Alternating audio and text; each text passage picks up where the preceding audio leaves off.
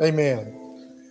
We'd like to welcome everyone here tonight, everyone that's listening across on the live screen that we are streaming out tonight. We'd like to welcome you here. We've got some people here tonight, and I know it's a short notice, but you know, God is on all the time. We don't have to ask Him to tune in. He is always tuned in. You know what I really want to stress tonight, as we stand here together, there is such a unity going on across the body, and I want everybody to, and I pray that everybody has ear to hear what the Lord is saying in this hour and in this day that we're in. You know, not everyone today has an ear to hear what the Spirit is saying, and I'm so appreciated of being joined to a group of people that is like-minded and like-hearted, and has truly got their heart set for the Lord to hear. Because I think I'm in the midst of a people that is hungry for what God is doing. Not just doing what we want to do, but really, truly doing what He's desiring to doing. You know, there's a real, true word that is coming out of the heavens right now. A fresh word, a word that I've never heard before. And it's coming daily as the Lord begins to speak to our hearts. We've not been this way before. So it's real crucial for us to really hear, really be in tune with the Lord. You know, I know there isn't one of us here that can't go and do a meeting. It's like I said the last time I was in Tennessee, you know, I'm with a group of people that's preached all their lives. We've preached almost our entire lives. We can pull a sermon out of a hat. I mean, if we have to, we can. But that's not what it's about today. We're in a new thing with God where it's not just about a sermon. We're beginning a walk with God that we've never been this way before. And that's the reason we have to be really in tune with what God's saying and what He's doing. And I think God is joining that together across the land. I think there's a people that's got a true hunger for God that hadn't had it in a long, long time. And I am so proud to be a part of that. You know, I hear the word of the Lord all the time saying to me, you know, be real sensitive of what's going on. I was walking up Jackson Mountain the other day, and I walk up to the local people here. Everybody knows what Jackson Mountain is.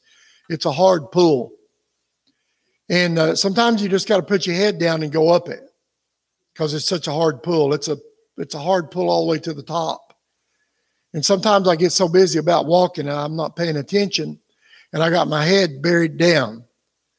And I think that's what we do sometimes in our walk with God. We got our head buried down so deep in things going on in the world and around us that we don't see really what God's doing. And all of a sudden God said, raise up your eyes and look around. And I looked around, and I'd never seen the dogwoods so pretty as they were. I mean, the dogwoods bloomed this year. If y'all don't know, dogwoods usually don't bloom all at the same time. But they bloomed all at the same time. They was in full bloom. And it was like snow throughout the woods, you know, and it was so beautiful. And the Lord said, you know, you'll miss all this beauty being bogged down and stuff so much. You know, and that's what I'm hearing the Lord say. You know, we're so busy because it's a busy world. You know, we got COVID going on, pandemics everywhere, people racing, people dying. I mean, it's a chaos world. But I'm telling you something, there's a God that has an answer to everything that we're going through. And we're not going through nothing except what God has allowed, and it's for a purpose, and it's for a reason. And I thank God to be a part of it. Amen. Amen. Me and Gary, we've known each other a long, long time. Really good friends. We talk a lot. We talk almost daily of things that we feel like the Lord is doing in our lives. And it's good to have a friend. You know, you have a lot of acquaintances, but it's good to have a friend. What was it Abraham said? You know, God called him his friend. That's a big deal to me. Clifton's my whole life. He's my friend, you know. And I have few people around my lives that I call friend. They're my friends, you know. Bob Tronjo, I don't know if sometimes he's my friend or my enemy, but no, Bob is my friend. And I love him dearly. But we also have some other people that's not in the ministry that what we call in our ministry circle, that's our friends. This couple right here is my friend. They'll travel many, many miles to come and hear us. I mean, many miles. They're our friends. Amen. And I'm proud of that. I am really proud of that. I'm honored. As a matter of fact, I'm listening. I know there's several people out there, Don Janai and his people up there in Canada. You know, they're people that we hold great high esteem. And the Georgia girls, I don't have to mention them. They're our Georgia girls. Everywhere we go, they'll come. And I take a shout out to them. And, you know, by no means I want to miss anybody, but to all the people that listens and takes their time out of their busy schedule to listen to us speak, I'm honored. I am truly honored. And I want to speak something to you tonight. I don't know if I'm going to do it right now. I have just a little bit of a word I want to share with you. I'm going to let Gary come and sing and do what he wants to do. I wish I could sing with him, but y'all would, I would probably end some friendships if I'd sing tonight. So I don't want to do that. I'll stay in the order that God has me in, and it's not singing. My wife says, Dennis, don't sing. So, but my wife and my daughter does sing, and they sing beautifully. And I know the Lord's going to move them into that area because me and Gary's really been praying about that. Amen. Thank y'all. Yeah. But anyway, it's an honor to be here before you tonight for all the people that's listening. Sabrina said something. She was going to try to share this on the House of the Lord page. I hope she's able to do that. I know she can. She's tuning in. Great shout to them. They're a great strength in our lives. Sabrina and Russ Carter, I don't know. I'm sure all of y'all know them, but they really take care of us. And we need somebody taking care of us. I promise. Neat things with us tonight. I really feel in my spirit that God called this assembly and has something to say to us. So let's keep our ears open. Amen. And that's that. Here's Gary.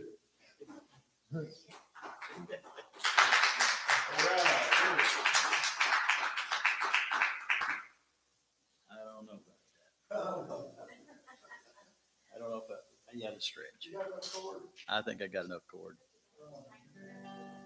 Amen. Let's just worship the Lord tonight. It's so good to be here, Brother Clifton. I so appreciate the opportunity. Amen. Do I need to get that closer?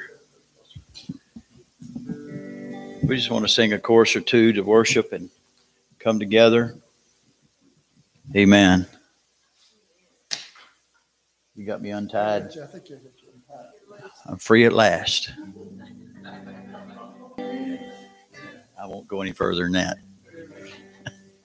Praise the Lord. Why don't we all stand? Amen. Let's just worship the Lord. This is just a worship course. Hope my voice holds out, Dennis.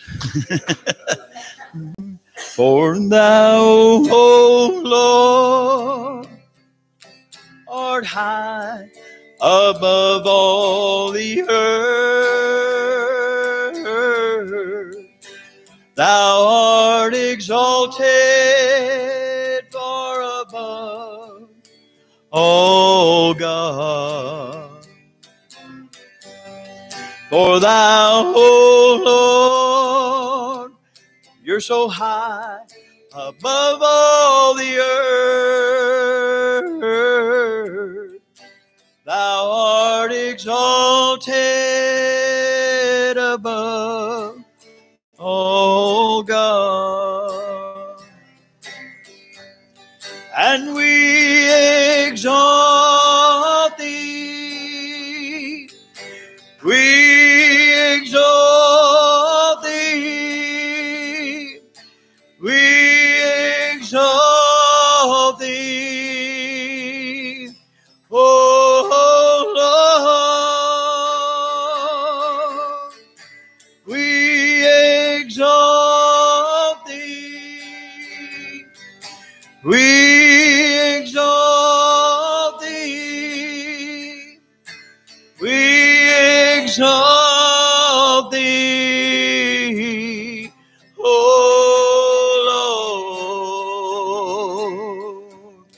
For thou, O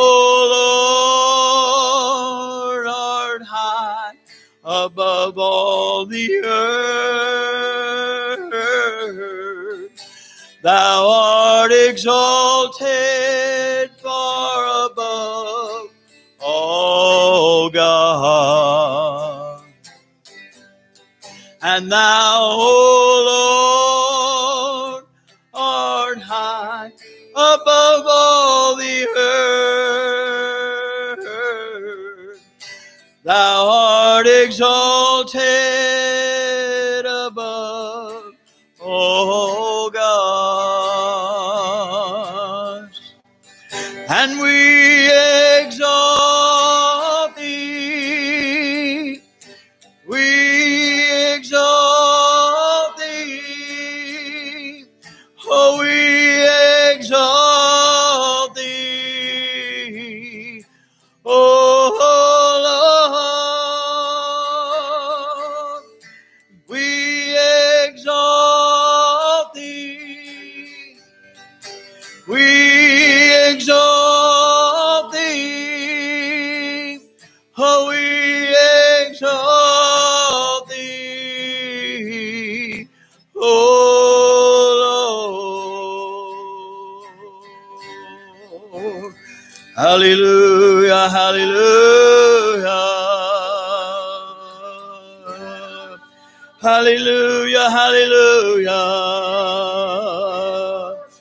We bless your name, Lord. Hallelujah, hallelujah.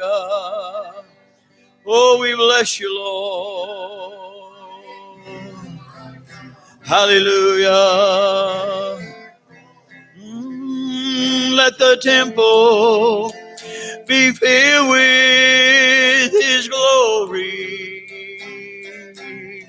and let your courts be filled with his praise, and let us worship the Lord in the holy of holies, for Zion rejoices again. So let your temple be filled with his glory, and let your courts be filled with his praise, and let us worship the Lord in the holy of holies, for Zion rejoices again. Oh, we got to sing it again. Oh, let your temple be filled with his glory. Oh, let your courts be filled with his praise,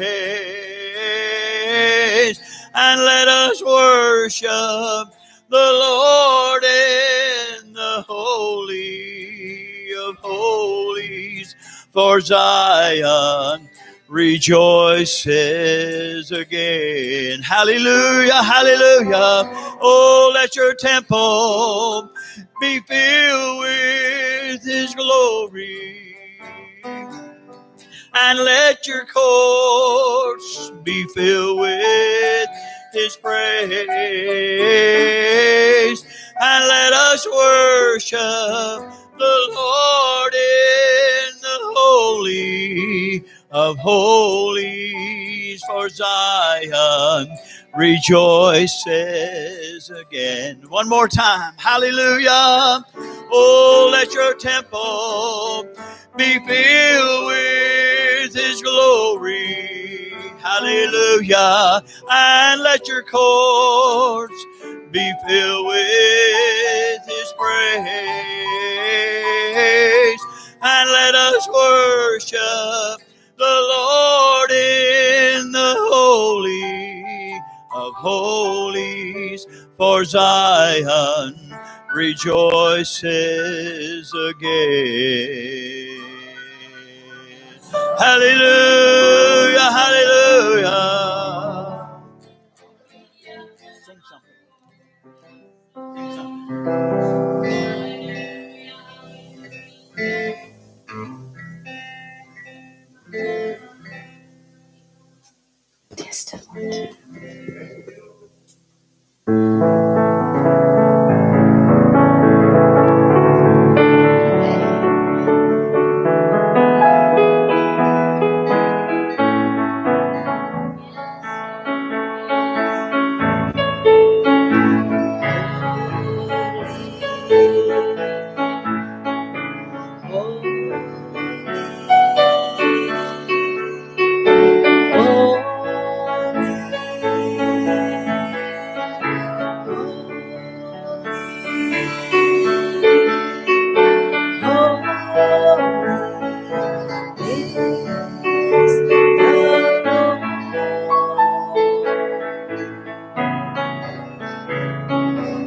Thank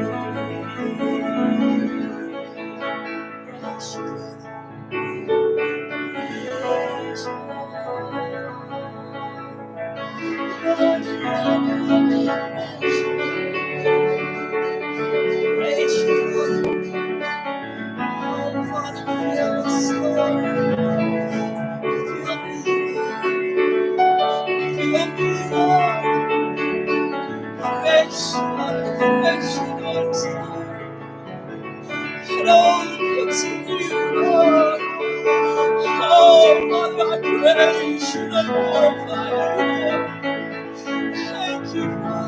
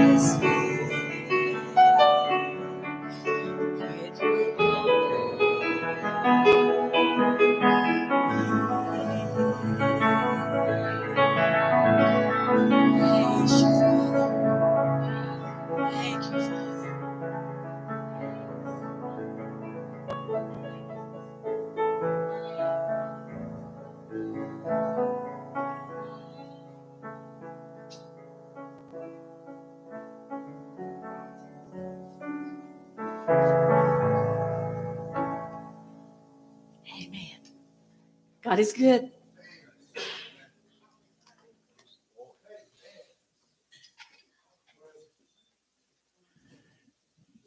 Do I need this thing? I got to have this thing.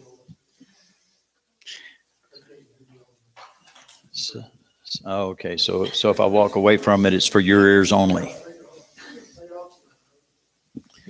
Praise the Lord. Amen. Well, it's good to be here. Amen. And I appreciate everything that God's doing. I tell you, God's doing some great things. And you know, as we were, Dennis was talking a few minutes ago, I heard the Lord say something. It was kind of interesting. I never thought of it this way before, and I don't know that this is what I'm going to even talk about. But if you want to, you can turn with me to the book of Joel, chapter 2, and maybe I'll get there. There's no guarantee tonight, but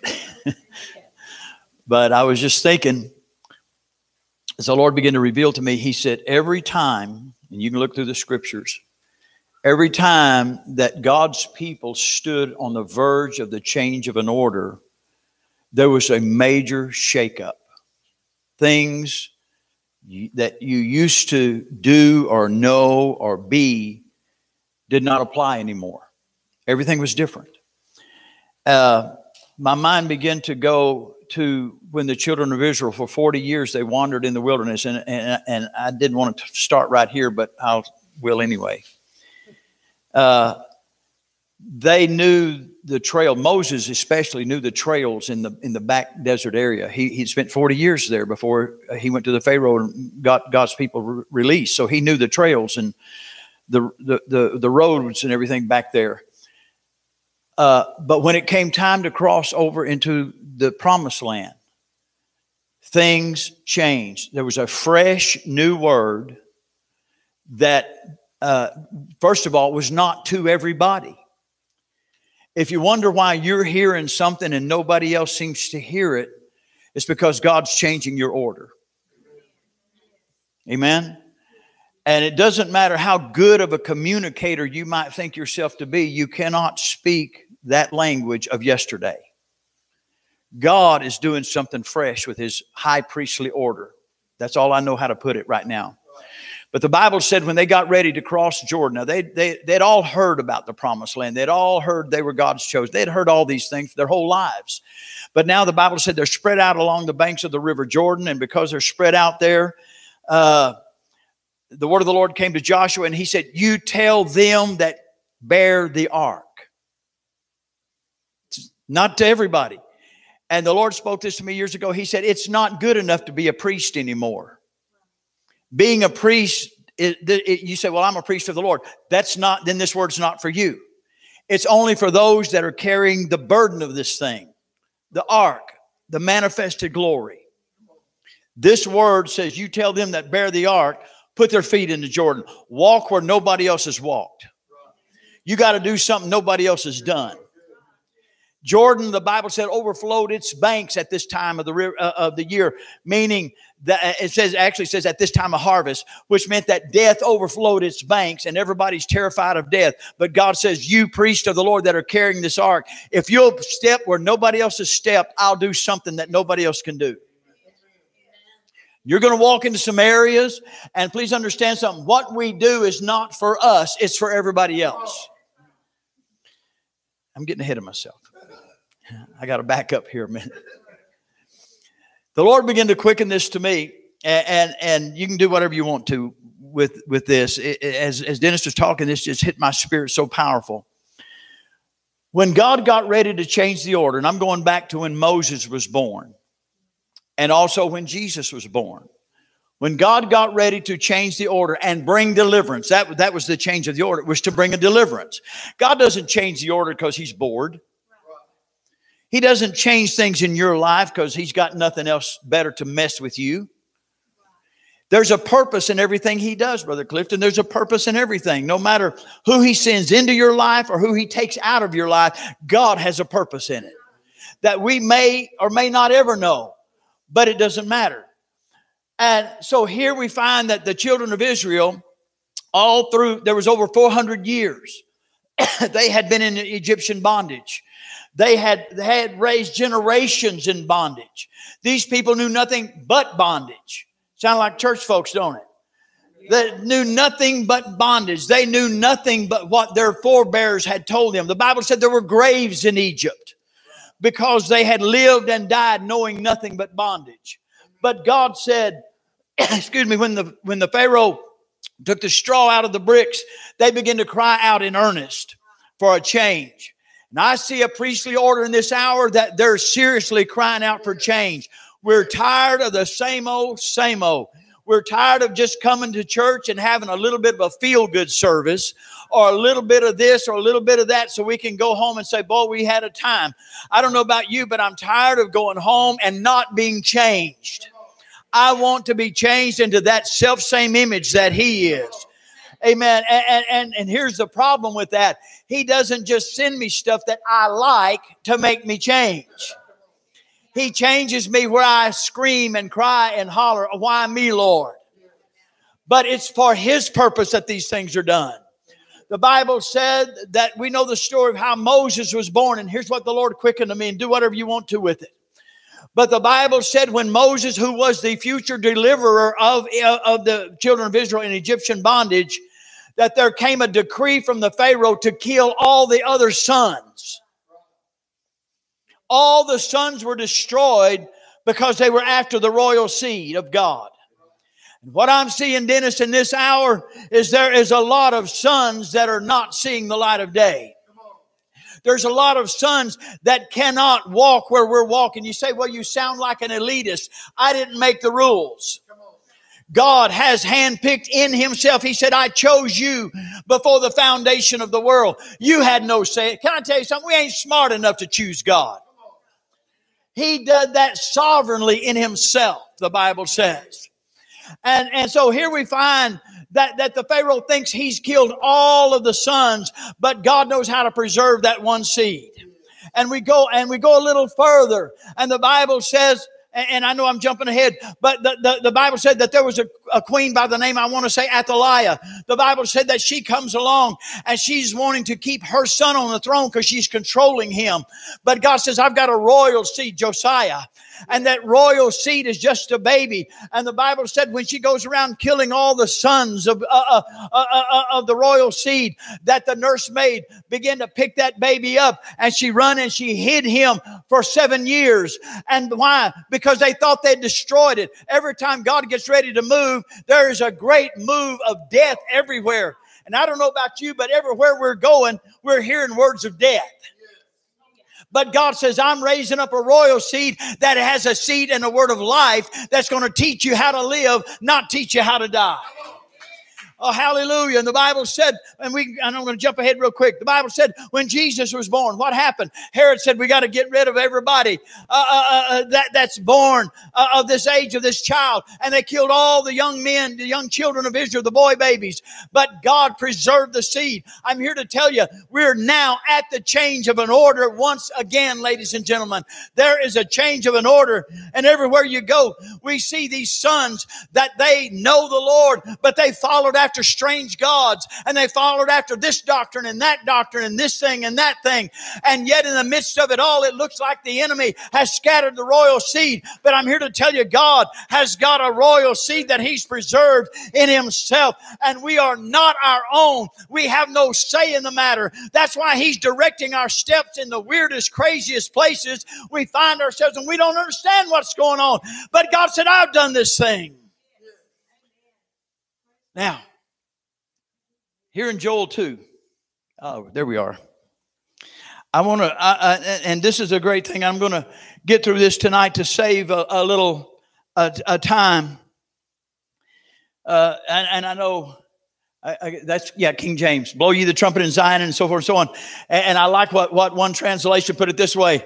When you read the first verse, blow the trumpet in Zion, sound the alarm in my holy mountain. Another way of putting that is order in the court. Another way to put that, there's order in the court. How many knows when the judge says order in the court, there ain't no back talk. There ain't no telling what you think. Oh, come on now. We wonder why we spend the night in God's jail, because we run in our mouth when he says order in the court. And I'll leave that alone for a better day. I mean, that'll preach all night long, but I want to get ahead here a little bit. I want us to look at verse 3. Well, let's look at verse 2. A day of darkness and gloominess, a day of clouds and thick darkness, and so forth and so on. Look here. A great people and a strong people. Now, the church world per se calls this the first fruit company. And no doubt it is. Because when you begin to read the things that's been ascribed to this group of people, that there's been nobody like them before or after. What a great group of people. And you can read on down. We can go down, and I want to come back here to this verse 3, and the first part of verse 3 here, where it talks about that a fire devoureth before them, behind them a flame burneth. The land is as a garden of Eden before them, in a desolate wilderness, and nothing shall escape them. And then it talks about verse 4, the appearance of the horse, and it gives all these wonderful, wonderful things about this, what we call the first fruit company. And I believe in a first fruit company. But tonight, I'm not talking to you about the first fruit company, because I don't believe the first fruit company is sitting here tonight. I believe there's something else going on. Here we go. Are we ready? Verse 3.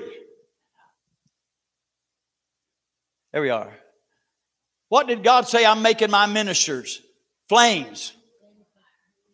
There's something that's going ahead of this first fruit company.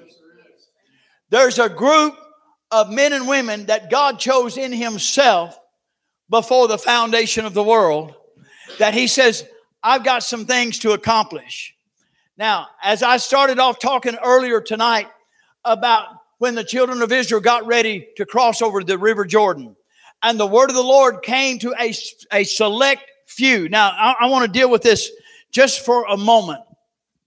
There were, depending on which historian you want to look at, there were 24 courses of priests in the Levitical priestly tribe. And each of these courses, they had their job. Some of them cleaned the tabernacle. They carried the ashes out. Some of them were the musicians. Some were singers. Some did this. And they all had their jobs, if you please, that they would do in the course of their duties all the time. But there was one little group called the Kohathites.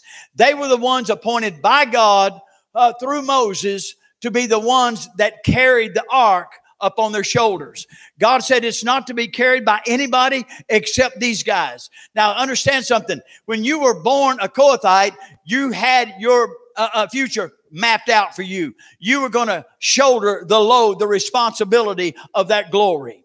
And you didn't apply for the job. You couldn't be out of the tribe of Judah and say, you know what? I really like carrying that ark. I think I'll give it a shot. It didn't work that way. You were appointed by God. Can I tell you something? God has already appointed those in his orchestra, if you please. There are those that can sing. Have you ever noticed there are some people can stand up and open their mouth and sing one note and the glory falls? Can I tell you something? I see those priests, they're the ones that they can hit a note on the keyboard here and the glory just fill the place. There are those that it may be a quote of scripture. There's those that can do this and do that. But then the ones that God says, you are the ones that I placed this heavy load upon your shoulders. Who were these Kohathites? Well, for 40 long years, everybody's marching around in the wilderness. Everybody's living their dream. Everybody's doing what they want to do. Everybody's raising kids and they're having families and they're doing their thing.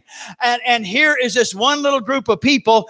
They're feeling the heavy weight of that golden box. Now, you can get into the dimensions of the Ark of the Covenant. And it's so long and so wide and so deep. It's made out of acacia wood. It was covered in and out with gold. The Bible doesn't say how thick it was. Had staves on it that was covered in gold. I don't know how much it was, but I do know this much about gold. It's heavy. And so here we've got these priests that are feeling the weight all through the desert their entire lives. Now, please understand something. These were men and women that for their entire life. Now, who are you talking about? They didn't know Egypt. Remember the Egypt people? They grumbled and griped. What happened? They died.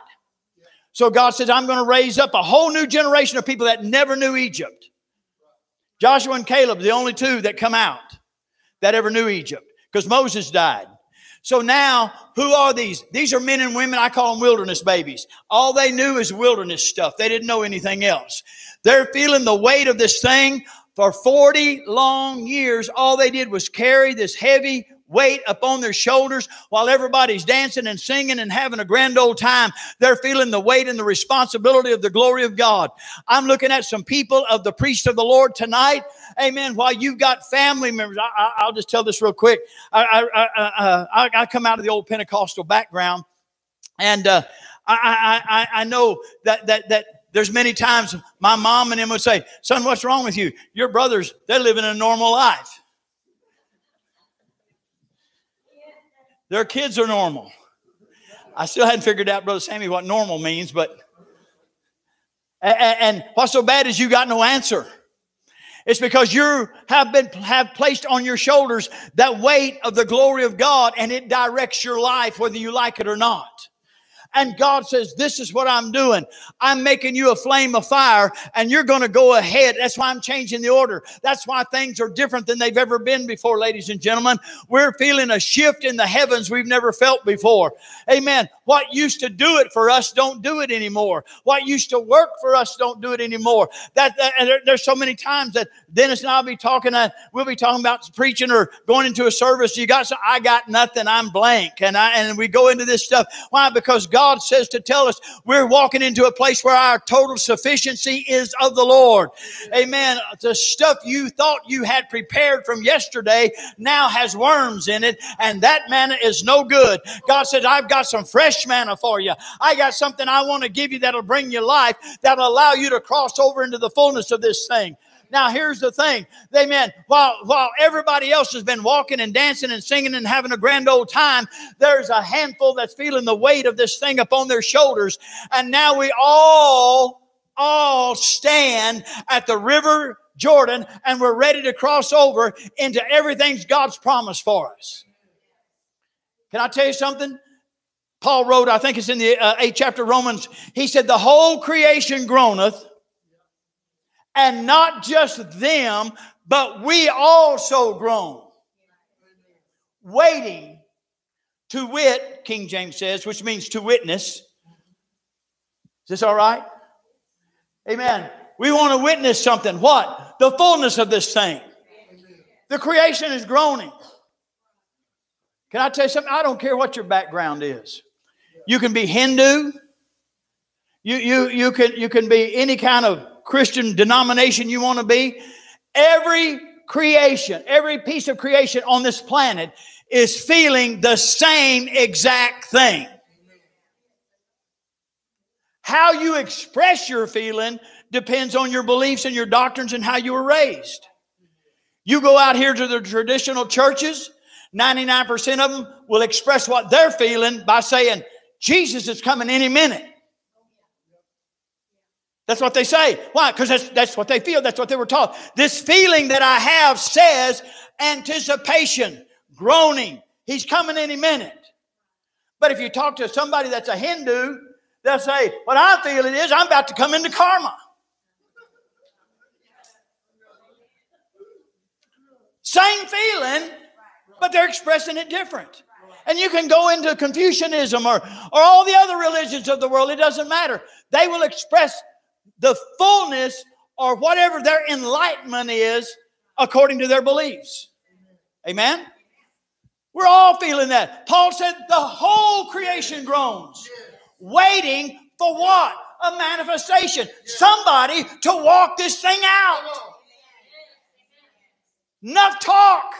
Let's walk. Oh, hallelujah. Here's the problem. Nobody can walk except the ones carrying the ark. Oh, help me, God. Some of y'all said, I didn't come to hear this tonight. Is this all right? Is it making sense? Please understand, this is where all creation is. We're spread out along the banks of the River Jordan. We can see it. We can feel it. But the thing that brings the change is only to those that carry the ark. He said, you tell them that carry the ark, walk, take a step. If you'll take a step, I'll do something for you I will not do for anybody else. There is laid up unto you, Paul said, a dispensation of the gospel. Oh, hallelujah.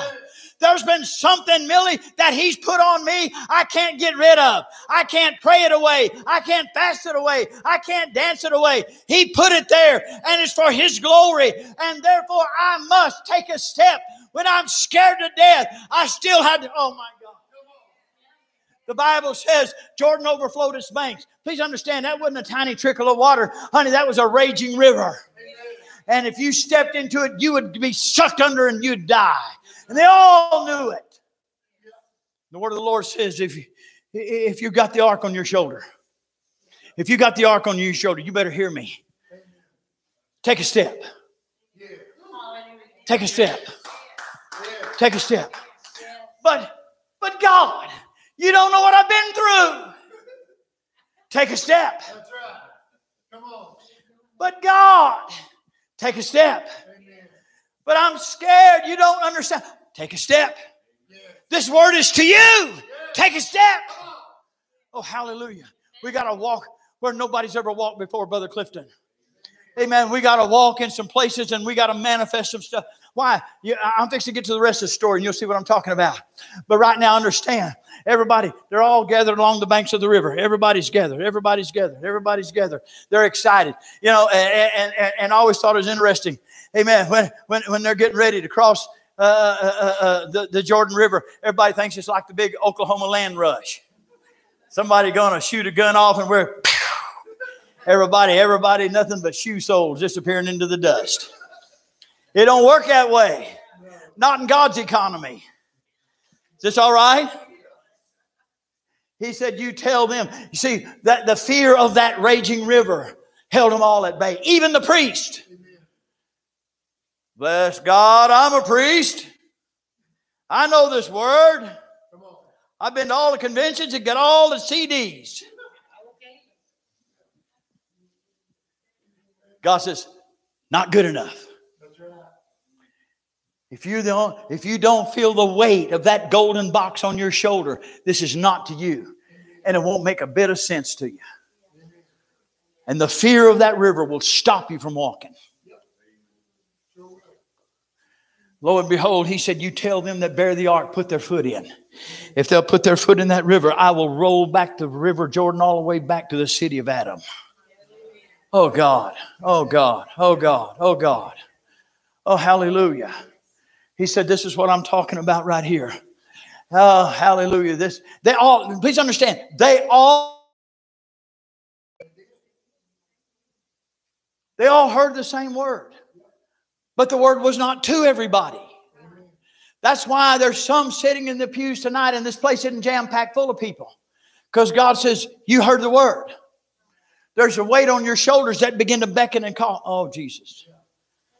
I didn't want to preach this, but I will anyway. Every time God's people got in bondage, every time God's people got in bondage, the enemy would scatter them because he didn't want them uniting. Okay?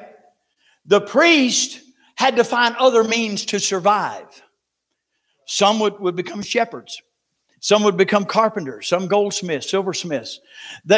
Some became farmers. They would all have to find different jobs because they couldn't work in the temple anymore because the temple would be destroyed or because things would happen and their conquering enemy would not allow them to function because they didn't want them serving their God.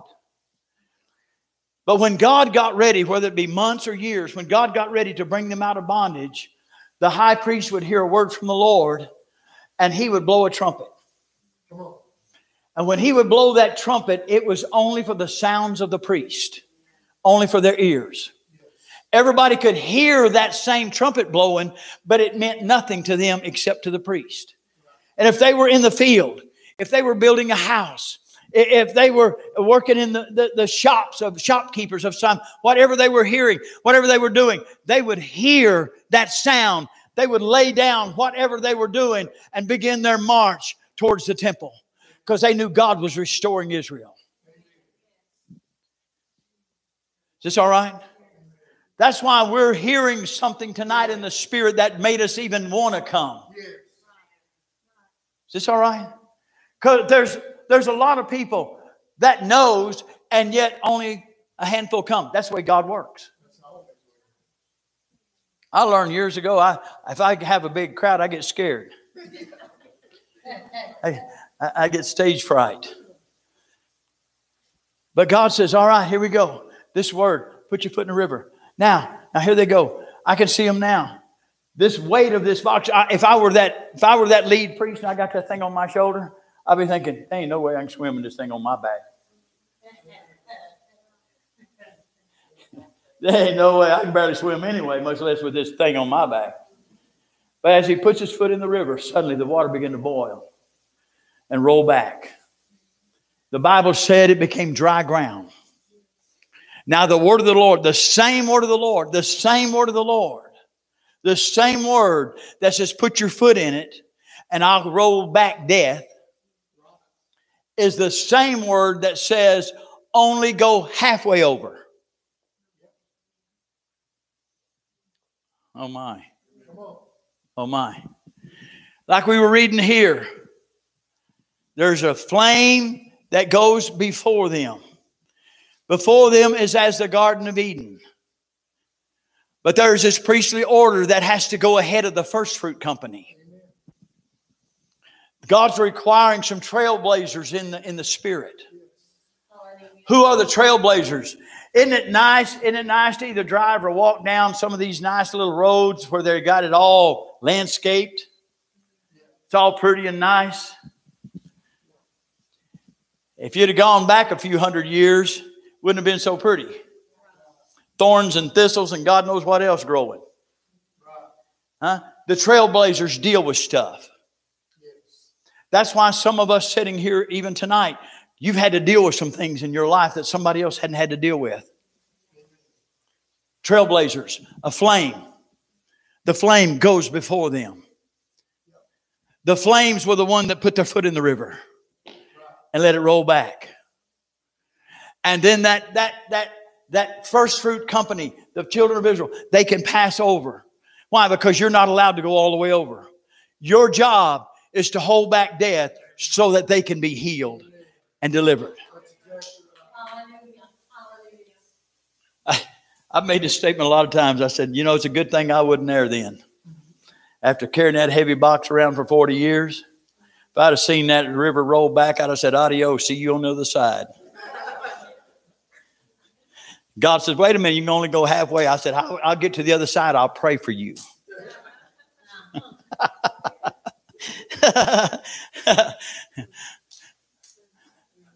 But I wanted to get to one other thing here before I let Dennis have it. I want to go down to, and I'm having to find it on this little bitty tiny thing here. And you can read all this, all these other verses that come after this. It talks about what a wonderful attributes are given to the first fruit company, how powerful and wonderful they are. But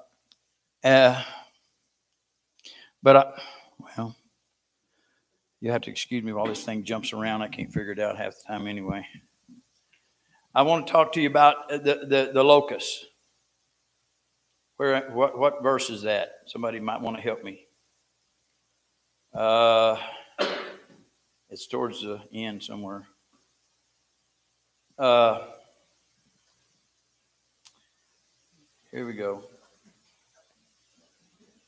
Anybody found it yet? I'm trying to get you help here. Oh, help them, Jesus. Well, no, this was in the same chapter 2. It talks, here it is, verse 25. There it is. Sorry about that. Joel 2:25. Because I want us to see this. I want us to see this. Verse 25. This, and I begin to see this as never before, because I want you to understand. I want you to understand that we live and minister under a different set of rules than anything else. Not that we're better or smarter or more anointed or more anything. It's just that God chose this. He said, when you put your foot in the river, I'm doing this not for you. You're the only one of this bunch that has the power over death. And if you'll put your foot in the river, everybody can be delivered because of you and your faithfulness.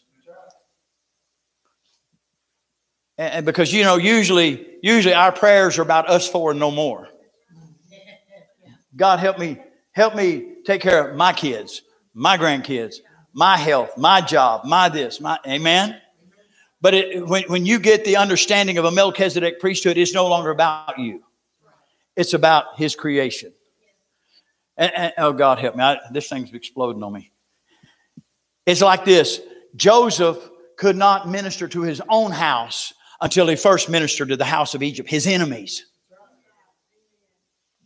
Amen? Come on now. The ones that had him in prison, had him locked up. God had to raise him up. He had to fill their storehouses. He had to teach them how to survive. And then when the famine hit, for 2 years of the famine, he had to feed them with no promise of nothing. The Bible says that one day he looks down, his brothers are there, kneeling before him. The Bible says, then Joseph remembered the dream. It wasn't like he had a little promise in his pocket he could read all them years. Hang on, Joseph. God's going to get you out of this, buddy. Just hang on. No. You ever been in something so long you just forgot God was going to ever get you out? You didn't think he's ever going to show up. Joseph forgot. And he could not minister to his own house, his own brothers, his own family, till first he had the same love for the enemy. Man, that goes against everything I like. And I know y'all are holier than I am, but I have trouble with that. Now, let me get on with this. God says, I'm going to restore, watch this, the years, not your stuff. Well, God, I worked really hard and you see my stuff is gone. I used to have a beautiful home. My stuff is gone. Used to have a good job. My stuff is gone. God said, I didn't say a thing about your stuff. I'm restoring the years. Now I want you to see this. I will restore to you the years. And here's what is so interesting. I want you to watch this. That the locust hath eaten. Now, if you look that up in ancient Hebrew, it basically means a grasshopper in a short word there. Okay? But watch this. The locust hath eaten the cankerworm, the caterpillar, and the palmer worm. Yeah, my great. Ain't the devil. That's right. Come on, man. Ain't your mother-in-law. Come on. My army. God says, you wonder what messed with you in your whole life? I've done this thing. Come on. Now, I got into a study of these because I don't know one thing from another to begin with. So I got into a study of the cankerworm, the caterpillar, and the palmer worm. You know what it means in ancient Hebrew? They're all the locusts. You know what the difference is? They're different stages of the locust's life. God began to speak to me, and he said, my army, I've messed with you in your spirit, your soul, and your body. And I'm going to restore all of that to you. Oh, God. My great army. I'm in the process of restoring this. Why? Because you're my flames of fire. If you don't do what God's called you to do, the children of Israel are stuck out in the wilderness. You got to walk where nobody else has walked. You got to put your foot in this thing. You got to chant something and do. Well, I'm not comfortable doing that. I've never done that before. I wonder what the Hebrew is. I wonder what the Greek is. I don't know. Put your foot in the water.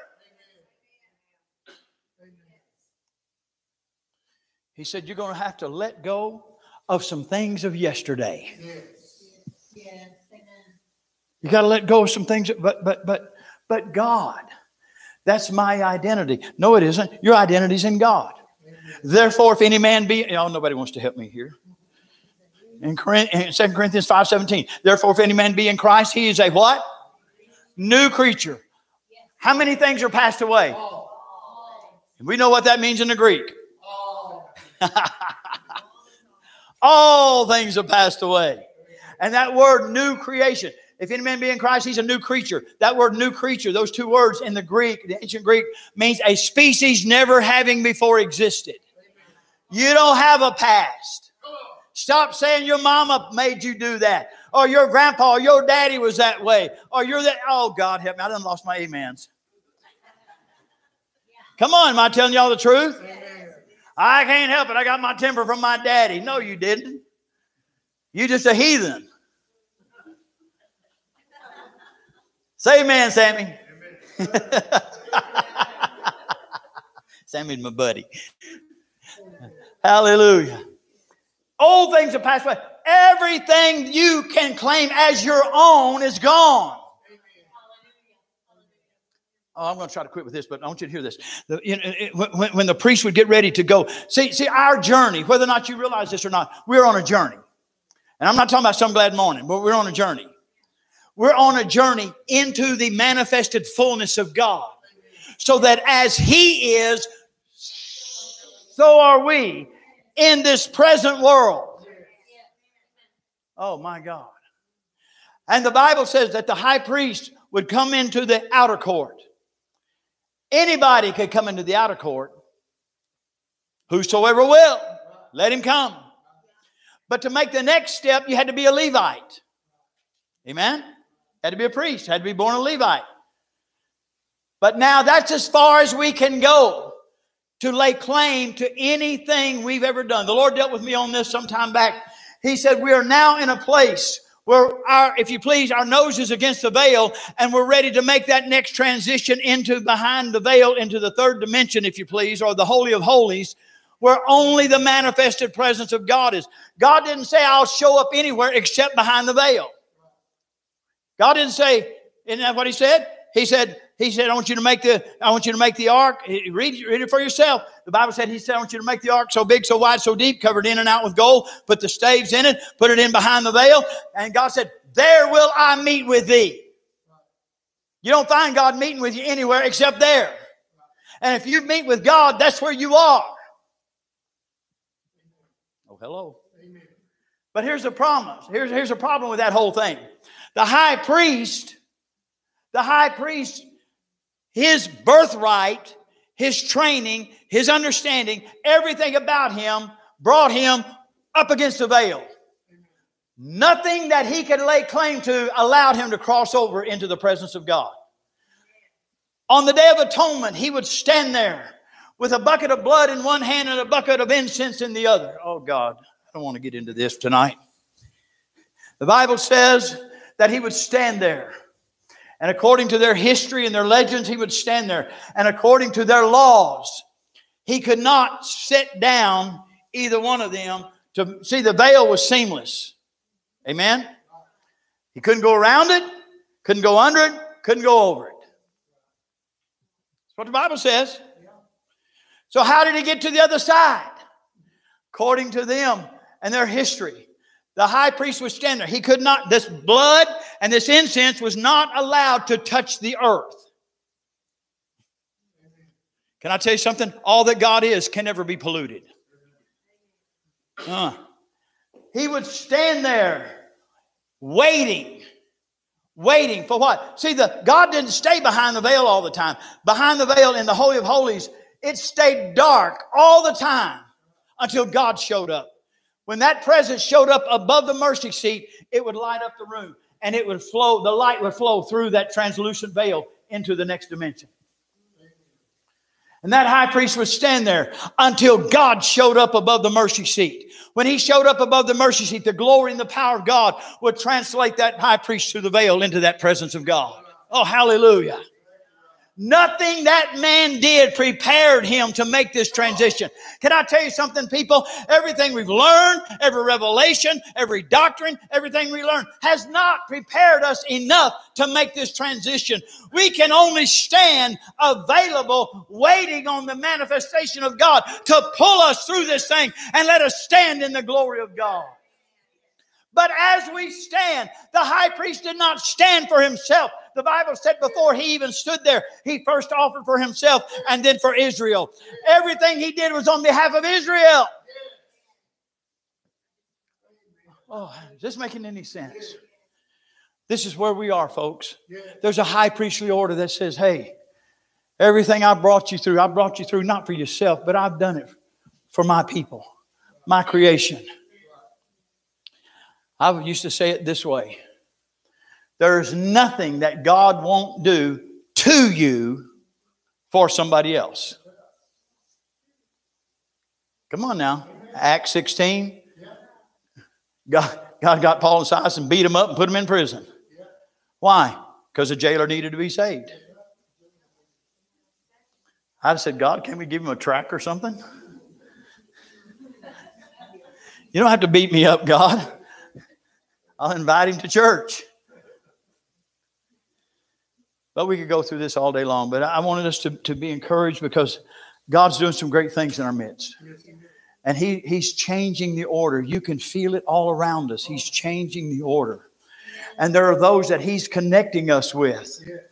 He's connecting us with this one and that one. I'm talking about in a bond that's beyond our own understanding, heart to heart. And He's doing this because He said, guess what? You're fixing to take a step where nobody else has stepped before. I'm going to make you walk in some places nobody's walked before. Nobody had ever stepped in that river and rolled it back. It was only by God's divine order. Change of this thing. Oh, hallelujah. Amen. Let's give the Lord a hand. I'm done. Dennis, come on. Praise the Lord.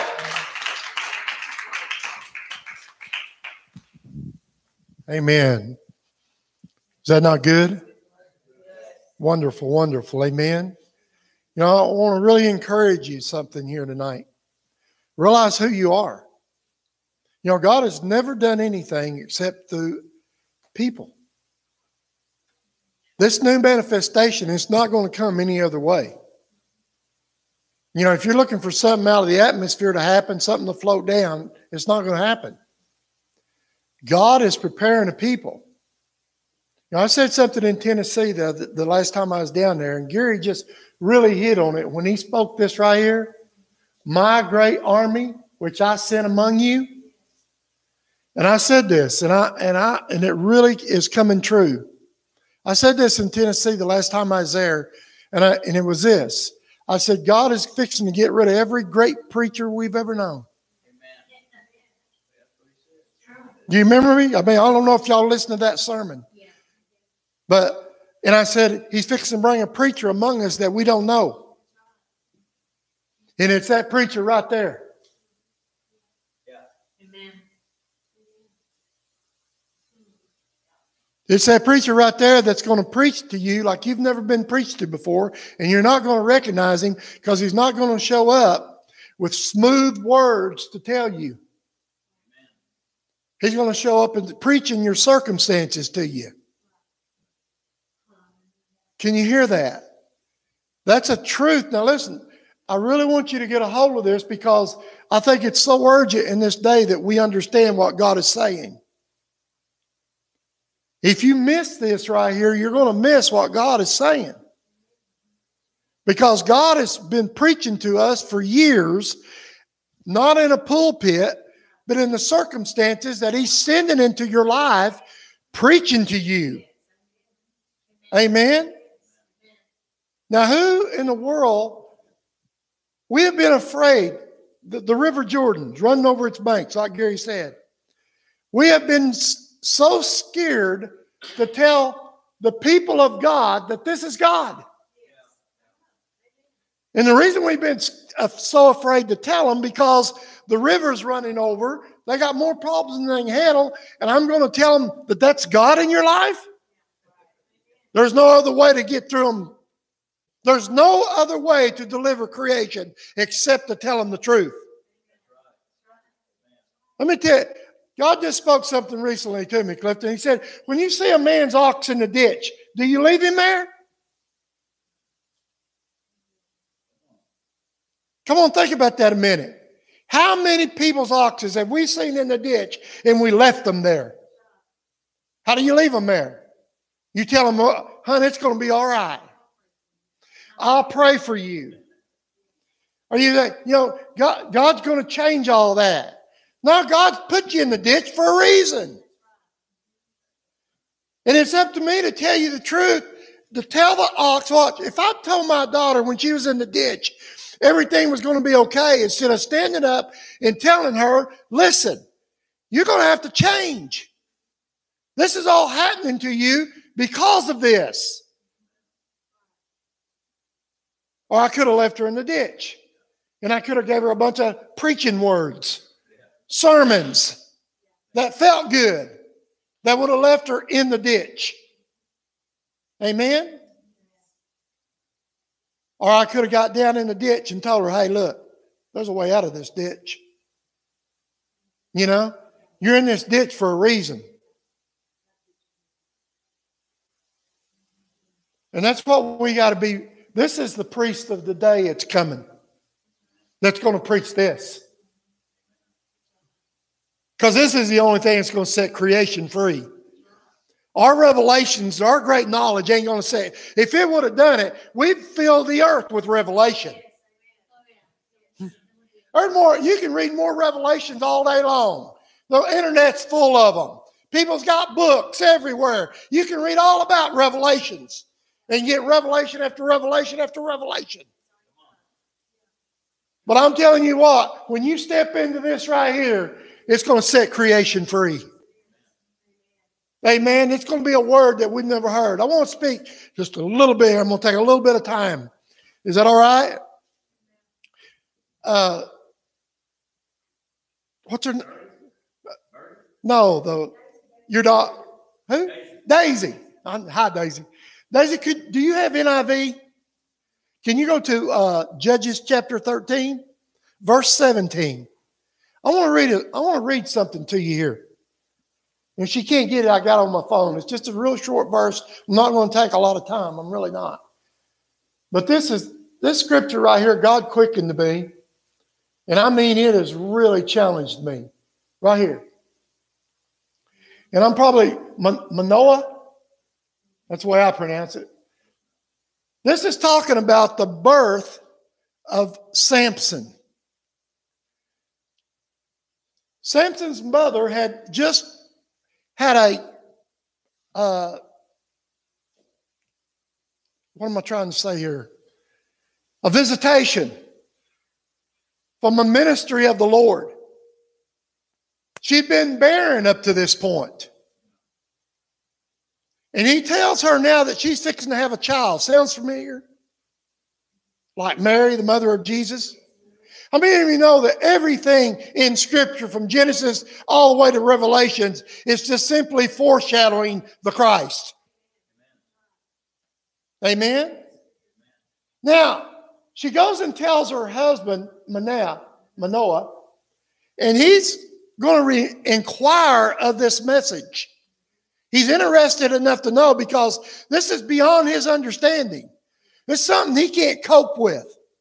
He can't understand. You ever been there? And Manoah inquired of the angel of the Lord, what is your name? We all know what name is, right? What's your character? What's the nature of your message? Amen? So that we may honor you when your word comes true. He replied, the messenger, why do you ask my name? It is beyond understanding. Think about that a minute. Where are we at right now? Is that not a true word for where we're at right now? This is where we're standing right now. We are being visited by a message that is beyond our understanding. Oh, glory to God. Man, I'll tell you what, that went off in my spirit like a bomb. And I thought, wow, what a day that we're standing in. Because, see, listen, it's not beyond God's understanding. It's beyond ours. And God has to bring us to that point in our life so that we will begin to stand in Him. This is where we have to stand, people. Now, he takes it to another word. When he goes on down, he is born exactly the way that this message, this nature told him to. It was something that she was going to give birth to that her and her husband could not understand. We are fixing to give birth. We are standing on the brink of a birth that we do not understand, but it's the power and the anointing of God to lead into this next arena. Amen? Now, I love this. I've always been fascinated by Samson. There's not a razor supposed to touch his hair. We realize that's his strength, that's his anointing, right? He been Nazareth from his birth. He's dedicated totally to God, right? Now, the first time that he comes encounter with the army against Israel is against what? 900? Is it 900 or 1,000? That he slays with the jawbone of an ass. Think about that for a minute. I got to getting really interested in that, Gary, because I don't know. I know God don't write stuff to write it. And I looked that up in the ancient Hebrew, and it went off in my spirit like a bomb. And this is what I want to share with you. Here's this nature that we do not understand. It's beyond our understanding. Here's a man standing, being able to slay 10,000 problems. A situation, just like Gary talked about, standing on the brick of Jordan. You know, think about that. It's at flood stage. Is this world right now that we're standing in is not in flood stage? You know, there's got to be a priest that's going to be able to step. There's a Samson that can slay with a jawbone. It's going to be really interesting when I tell you about this jawbone. You know what this jawbone means in the Hebrew, the ancient Hebrew? It means an inner word coming forth out of the jaw. Wow. An inner word. It said a very inner word. What it represented, what Samson was slaying with was an inner word that was birthed in him from his birth beyond understanding of anybody that came forth without him. What? A word coming forth out of the jawbone of a human. Oh, glory to God. Can you hear what I'm trying to say? There's a priest today that's got a word in them deep inside their reservoir that's coming forth out of their jaw that is able to set them free is because they have bared this thing for years and years and has not understood it, but now understanding is beginning to come through the things of God. Man, I don't know about y'all, but that's the way it comes. It's not coming any other way. So people, I'm going to tell you something. I'm not against books or reading, but it's time for us to truly get a hold of God beyond all men's understanding. Beyond our understanding, beyond Preston's understanding, Elwin's understanding, my understanding, and us hear what thus saith God is saying. Amen? A true word coming forth out of the jawbone of this ass. Oh, glory. Can you hear me? Amen? Amen. I wanted to share that with you. I believe it's so crucial. I believe it's so crucial. I see a priest today standing, Gary. When you were ministering, I could see that priest standing.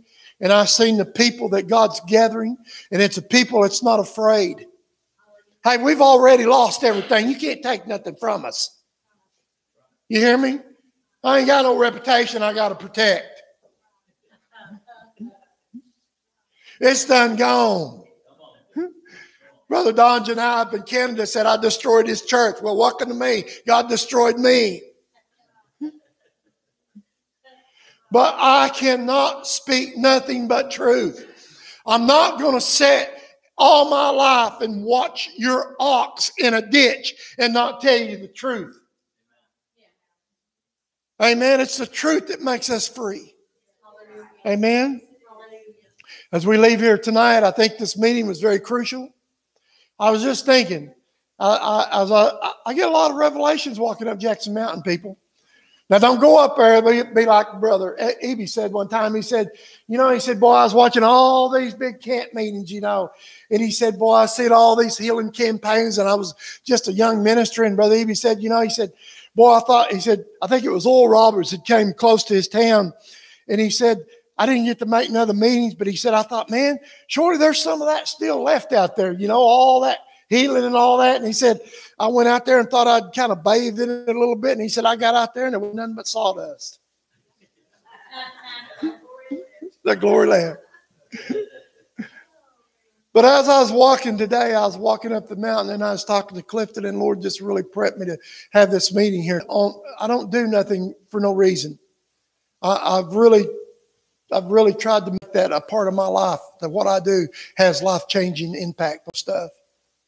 And as I was walking up the mountain, I was thinking, me and my son's trying to fun deal started because I'm trying to come out of work, and I kind of like to have something to do, but not something to tie. If I just started here and had this earlier, and if I'd got over here and know these people and got all this started this earlier and all this, and I was sitting there, and all of a sudden God just said, would you shut up?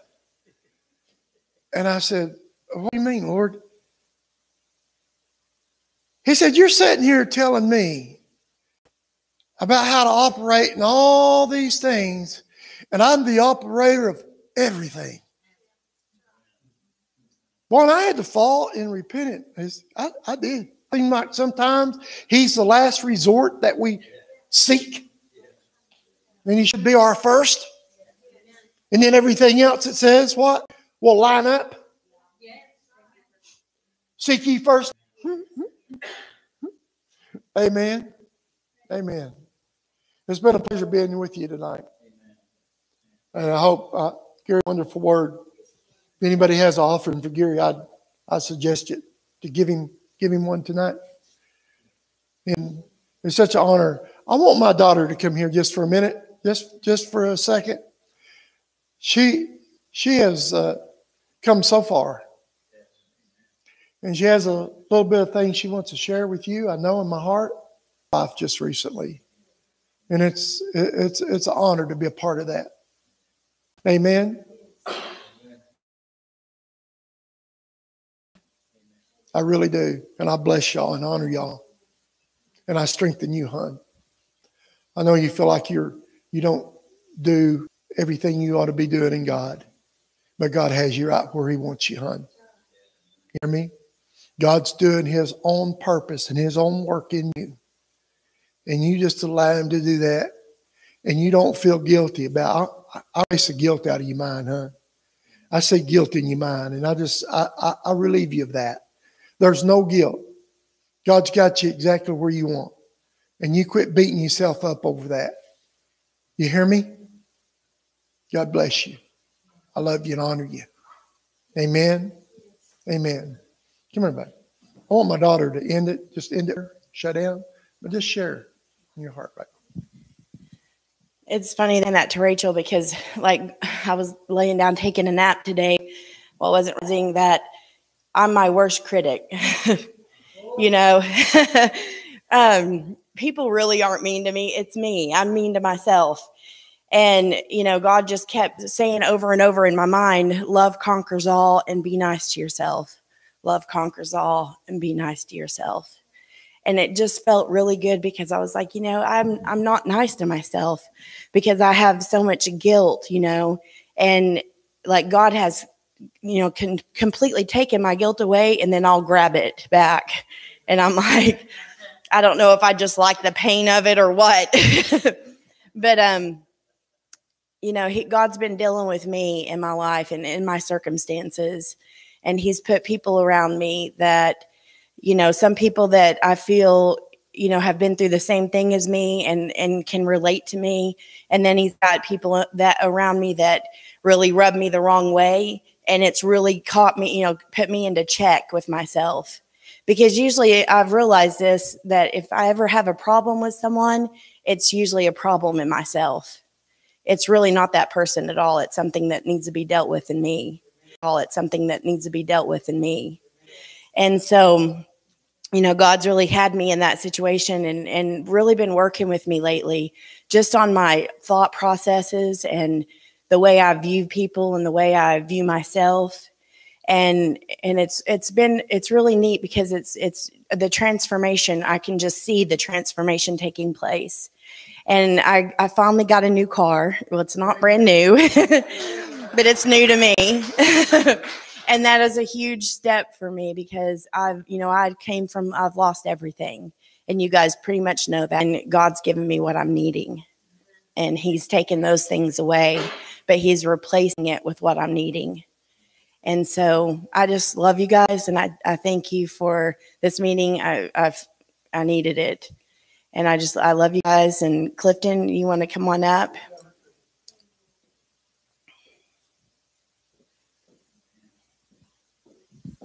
I just want to share in closing. There was a word that I received yesterday. A woman was getting ready to pass or die, and when we got there, she looked like she was very much alive, and looked like she was doing better than we were when we got there.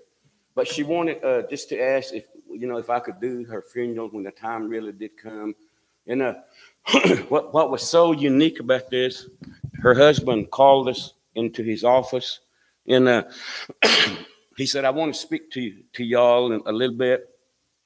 But this man opened up unto me, and in our language, and I've never been prophesied to by my very own language, but yesterday I seen it take place.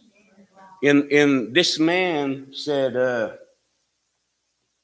"We are the temple of God. Clifton, you are the temple of God." And he said, inside of this temple, the Creator comes to live inside of you, Clifton.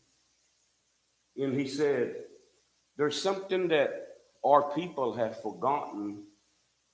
And in my language, we say, "Atage den." That means love. Atage den. It's gone, he said, in our culture. In what we need to understand of the temple of God, he said, you love those that are not born yet, and then you also love those that are already here, and you also love those that have crossed over. And I was walking inside the house before church this morning, Gary, and it dawned on me. This man was telling me about a love that only the Creator has. Unlimited. Yes. And he told me, he said, if you stay with that love and keep it in this temple, you will be not lacking anything. You will receive energy. God will strengthen you to accomplish what he has for you to do. And that is so unique because we all need strength. We all need energy. We all need a little jump or boost to come up to the next level that God has for us. And he said, but if you drift away, if you drift away from this house, you're going to find yourself, your heart is no longer pure.